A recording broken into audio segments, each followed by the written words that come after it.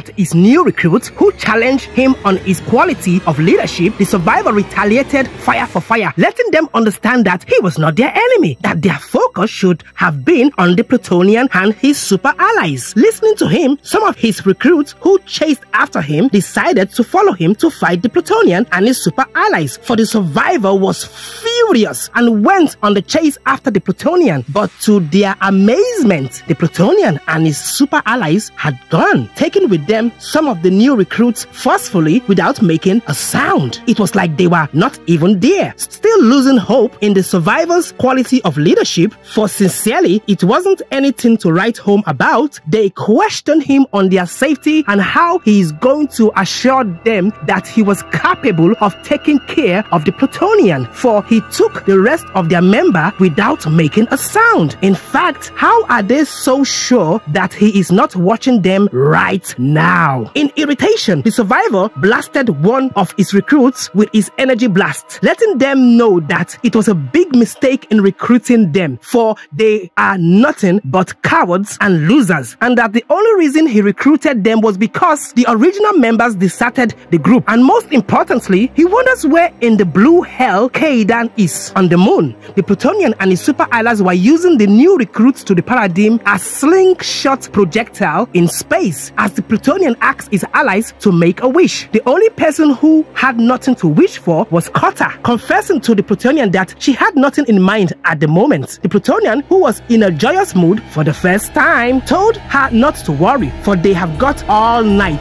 as he took one of the pleading new recruits, flung and swung him into space, and asked Kota to make a wish. The acting president Ulik was in an emotional turmoil, as everything around him was crashing down before his eyes, as his grip on power was void and null. The country as it stands was financially and economically unstable, as he got a phone call that he had some non-scheduled guests in his office. They were representatives of the Chinese-Japan anti-Plutonian coalition, and the names of these individuals were Mr. Shin Chan, the wealthiest man from the Eastern Hemisphere, and Mr. Nitoku, who was part of the Japan military-industrial complex. The representatives from the Eastern Hemisphere made the acting president understand that their agreement to work together in peace and unity, in which will facilitate in helping each other to rebuild their infrastructure, was off the table. And the reason is because his country was not financially buoyant enough to contribute to the development needed internationally, and not in the league of countries with resources to help in a developing effort. Enraged at the representatives, the acting president stood his ground that a deal is a deal, and it must be honored as agreed, for his country wouldn't go down without a fight. But the representatives didn't budge, for they made the acting president know that the Russians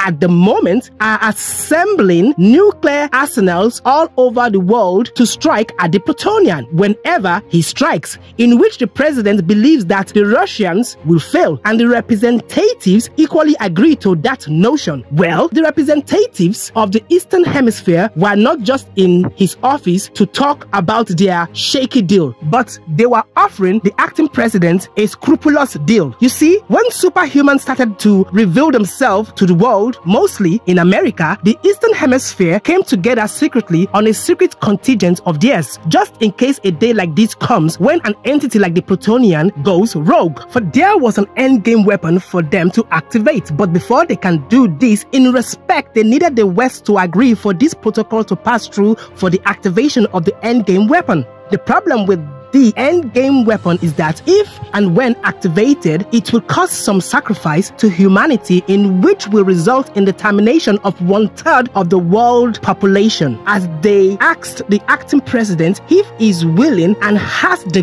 guts in sacrificing 1/3 of the population to save 2/3 of the population of the world. While the world is going ablaze, Bette decided to surround herself with fleet of fit and muscular men, partying herself away, leaving behind her ex-husband Gilgamesh and her friends the Paradigm, not caring for a thing in the world. But shockingly, she was met with a surprise, a visit from the Plutonian, and Cutter was with him. Expecting the worst from the angry Plutonian and believing her end was nigh, she let the Plutonian know that she had been waiting for this day, and she was the one who shot at him, trying to kill him, but for the sake of Cubit, who circumvented the bullet to save his life, because Cubit, for some reason best known to him, believes the Plutonian is redeemable and deserves a second chance. As she bravely stood and waited for the Plutonian to strike her, she was surprisingly met with a kiss from the Plutonian, and despite her betrayal to him, the Plutonian still loves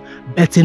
which angered Cutter, whom struck the Plutonian from behind, in which the Plutonian busted and laughed, and they took Bette with them. Now remember, Kaidan was held captive by her zombified boyfriend Scylla, who is neither alive or dead, and also been under the control and influence of Modeus. Well, she escaped and found her way to Gilgamesh, who doesn't want to be found and wasn't happy to see her, for she was a reminder of his long-lost wife Bette, and since then he had kept to himself. But Kaidan at this time needed him, as she explained how she escaped her zombified boyfriend Scylla. She could have escaped, but Modeus, whom was very smart and understand how her powers work, strapped around her neck a device which scrambled her thoughts and her speech, so she was unable to conjure spirits to come to her aid. But in the end, she circumvented the device by keeping a focus on the spirit of Scylla in a way to draw him into the afterlife, in which made zombified Scylla and spirited Scylla to be in contention with each other as the battle emerged between the two for existence and dominance. Kaidan, observing that the zombified Scylla was gaining ground, tried her possible best to conjure the spirit of Scylla to full existence, but it wasn't enough. Not even their shared bond of love was helping, as zombified Scylla was overcoming spirited Scylla due to the weakness of Kaidan's power. So Kaidan decided to do the inevitable by killing zombified Scylla with a large rock, hitting him behind the head. Then she removed the collar off her neck and made for her escape.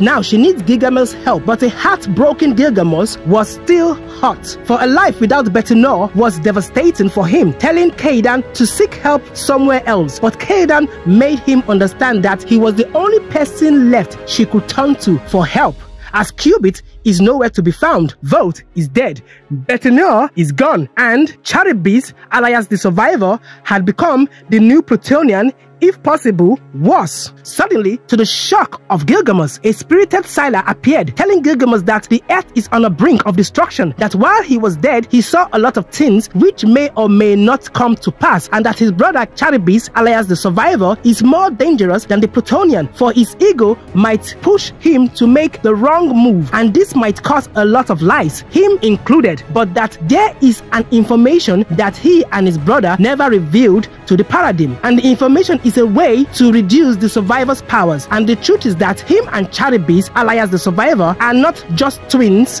but triplets.